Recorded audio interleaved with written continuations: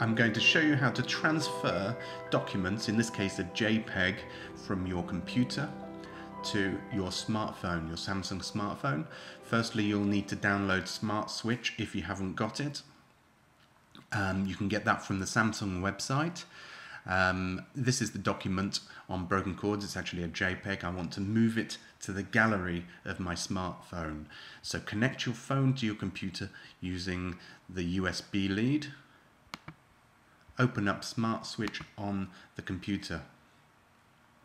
Once it's connected to your phone, you can then click on this arrow here. So ignoring these three buttons here, click on the arrow.